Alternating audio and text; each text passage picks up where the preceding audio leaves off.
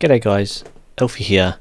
I've been meaning to do a tutorial on resource packs for Minecraft Education Edition for a while, and I've finally worked out where I got everything to get myself started. The first place you want to start is here, minecraft.net/add-ons basically, and then if you scroll down a fair bit, you have the ability here to download a resource pack to get started with, and once you download that, it actually, if you unzip it, looks like this. Now this is everything, let's make that a bit bigger for you. This is everything in within the Minecraft Education Edition textures. So if we go into textures and we go into blocks, right, this is every block that exists, including the MCEE custom one. So there's the camera, there's the border blocks, there's the build allow and build disallow blocks as well. So you can modify the textures of any of these items and you are good to go. The other thing you can do is you can mess around with sounds and things like that. So that's what this tutorial is going to show you, is how to then modify this to suit your purposes. And I'm going to show you some neat tricks for making blocks invisible, as I have in the animal cell map, and also how to add sounds. Hopefully, I haven't done that myself yet. We're going to do that live. But what you can do is use that as the basis. So I actually don't use that texture pack, I just use that as a basis. So I sort of grab those. So let's actually do a new one. So new folder, test pack. All right. So what I do is you take those 4 files there, right? So blocks, manifest, pack icon, and sounds, and put them in there. Okay. Now you can ignore the ones you're not going to mess around with. Manifest needs to be there, and pack icon needs to be there. Oh, I didn't move. I didn't copy. I mean, I moved. So let's actually copy them so that they're still in my original folder. So blocks is something you need if you want to edit the way blocks work. So if we compare, so let's sort of shift you over here. This is the original, all right, and my blocks.json is here. This is the one I've edited to suit my own nefarious purposes in the animal cell map. And if we go down to planks here, right, in this one, and here in this one, you can see I've added another block shape here to make that invisible. So those planks don't even look for a texture, it's just invisible. So I didn't need to modify the texture, I just needed to add that line there. So I actually need to do that because I've changed my texture pack since, and I'm going to find bricks because I'm using bricks for something else. Okay, so I must need to find it up. It's not bricks, it's brick.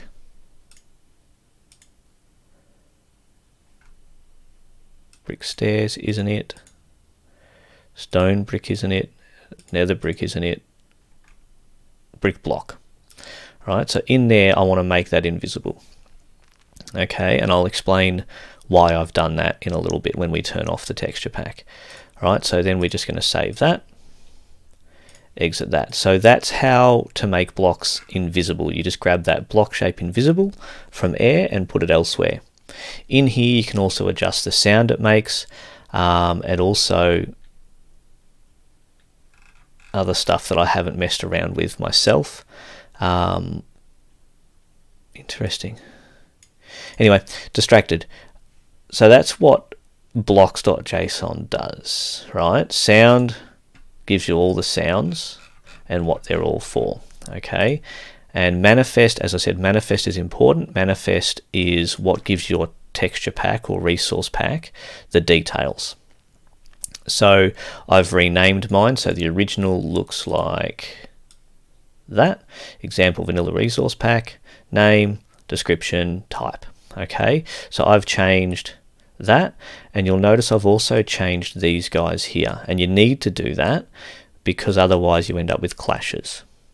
So to do that, you can actually go to and just Google UUID generator, and you just grab that, all right, copy it, and then in our test pack, I've got test pack back here, don't I? Yep.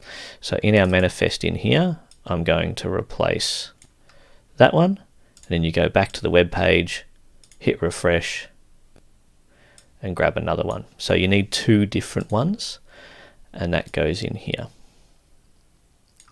Okay, so we're going to go test, test, test, save that. All right, the next thing you now need to do is have a look at what you want to do. So for my animal cell map, I wanted to do textures, and I wanted to do particular blocks. So what I've done is I've created those textures in a regular paint program or a regular image editor program, saved them as PNGs. What I did initially was probably steal them out of here. So I got the sizes right and all that sort of stuff. We'll talk about the moving textures a little bit later in this tutorial, but basically you can steal a particular texture. So if we wanted to edit the dispenser, you could steal the dispenser into a image editor, edit it down to look what you want it to look like, and then you bring it in here and name it for the block you want, which is why I like having all the original blocks here. So glass underscore red, glass underscore red will be somewhere there. So I've taken that name and put it on top of my texture. Right, so what you can do is you only need to edit the blocks that you're changing, if that makes sense. So you only need textures for the ones you're changing. And then you just hit go, basically. This flipbook textures here is where you decide what textures are animated. So if we, I know where they are, they're all down the bottom, right? So if we come down here to ice, atlas title ice, ticks per frame 2, right? So if we go back into here and we find ice, I open with paint.net, it's my personal favorite image editing program. And what that does is basically choose a square section of this texture and change that every 2 ticks. Okay, so as long as this texture is the right length, okay, so what are we, 16 by 256, so we're 16 across and 256 down. Okay, so as long as that texture is the same or the right length, as in groups of 16, you can add it to this flipbook textures thing. Now I did have trouble with some of the blocks I was using until I could work out the atlas title. So the texture, that there, textures blocks glazed terracotta black, just points to this picture here, right? Textures blocks glazed terracotta black. This atlas title is what the block is actually called in game. Okay, so initially I was just copying the block, the stone brick name down to here kind of thing, and that wasn't working for these guys. So what I had to do was work out what it was actually called in game, and in their infinite wisdom they had the color in front, and you can see that when you're in game. Okay, so that's how to get animated textures. You just grab it and you can say ticks per frame. You can see here they've done it differently here. They've gone frames, so they've said I want to do the frames in this order, and then you've got that order there. So there are some that do that. So for example, this prismarine rough does a group of different, doesn't smoothly run through the prismarine texture, and they have a different set of ticks per frame. Okay, so technically speaking, in my resource pack for the animal cell, I probably don't need any of those other ones because I'm not actually editing any of them. So in theory, right, I could just delete, oh, I didn't delete enough, delete everything up to the top there except for the bracket that opens it, right? And in theory, we'll test it, in theory that now means I'm only editing these blocks here and not all the others, because those will overwrite the other ones. All right, so now to get that into your Minecraft Education Edition, you want to compress it. Okay, so I'm going to call it animal cell, oh, not call, cell, and then I change it from zip to MC pack. You may or may not need to do that. If I do that, I know it's a Minecraft pack, okay? And then you need to go to your Education Edition folder, which, if you want to know where that is, Windows users, your username, app data, local packages, Minecraft Education Edition, local state games, com Mojang. There you go. Easy to find, right? And then in resource packs, I've got animal cell already in there, so I'm going to delete that and put my new one in. Okay. And then when you load up, let me just get Minecraft Education Edition running on my other screen over here, and I'll bring it across once it's done. Once you've done that, you can actually find and turn on that resource pack within Minecraft Education Edition. Okay, so here we are now in Minecraft Education Edition. If I go into settings, I can actually add that resource pack to every single world if I wanted, by doing it in global resources here. Okay, so settings, global resources, I can add that resource pack so it goes into every world. Now that's not suitable for what I'm trying to do here. So if you have a world created, you can actually have particular resource packs in there. Alright, resource packs are applied bottom to top. This means any asset that is in 2 packs will be overridden by the higher pack. These packs in your world apply on top of your global packs, right? What that means is that global resources does everything, and then anything you modify is above that. Okay, so I can't move this up or down because I've only got the one resource pack in there. Okay, so if we go in there and play, you can see, I deleted the water flow because that used to move. Okay, so I need to go back and edit that. But you can see that this no longer looks like a standard Minecraft world, and my ice texture is actually moving, as are these guys here, which is the glazed terracotta that you saw. Okay, so I need to go back and put in my water movement one, and we're standing on wood planks, so I can place wood planks, but they are just invisible. They don't actually have a texture. 91949. Okay, I'm currently, you can see the command block spam over there. I'm currently standing on brick blocks. Okay, and that was so that we removed world builder ability at the start. So if I go back to settings here, and we just, I can't edit while playing. Okay, so we'll have to save and quit. So you can build without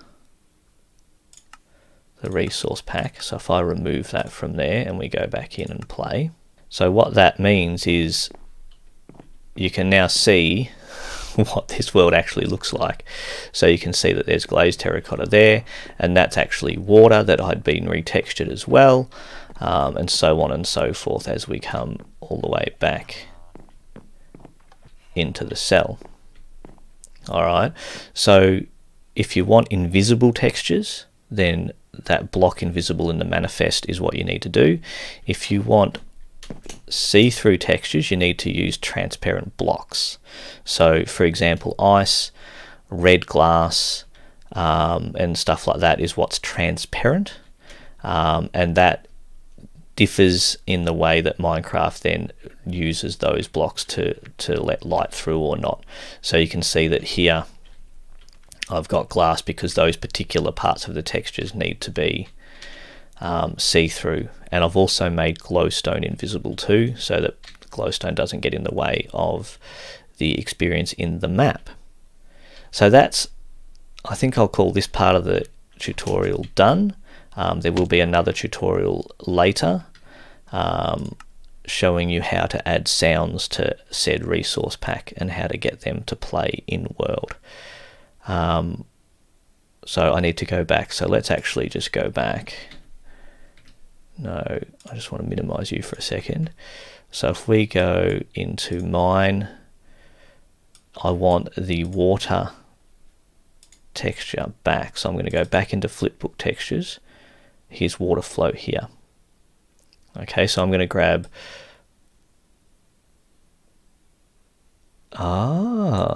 so maybe you do need all of them. There you go. Because none of those other ones were actually doing what they should have been doing. So if we put them back into my one there, we should have our water flowing again. There we go. We tested something and learned from it. So then if we nuke that, compress you again, animal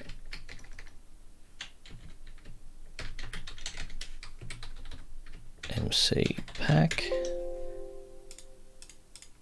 It may not let me do this, but let's give it a try. Oh, it is going to let me do it. Good. Okay, will Minecraft recognize the new one or not is the real next question. So let's get Minecraft back up. I want to add the resource pack back to that, and then go in there again and see if the water is now flowing or whether I need to relaunch Minecraft. Nope, water is now flowing again. Okay, so that you can see, but I've lost my terracotta animated textures now. What's my ice doing? Ice is frozen as well. Troubleshooting, you know why? Let's go and have a look, because I reckon I know.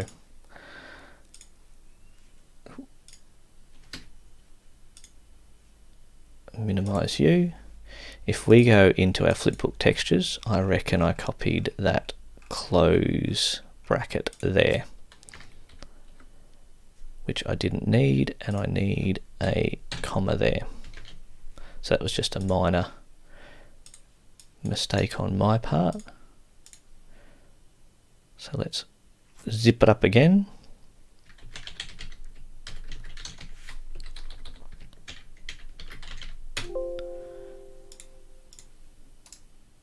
Delete the old one, put the new one in, go back to Minecraft, go back to the animal cell, and hopefully all of my animated textures are back. Yes. Alright, so we've got all of those back now. So that was just a silly mistake on my part when I was copying over those other ones. So the more you know, those flipbook textures get overwritten full stop. So if you want normal animated textures within there as well, then you need to keep that happening. Again, that probably wouldn't have mattered so much for this one. I probably could have left it and just put the water, flowing water texture back in. But so be it. Alright. Calling it there. Thanks for watching, and I will see you in the next one when we talk about adding sound to a resource pack.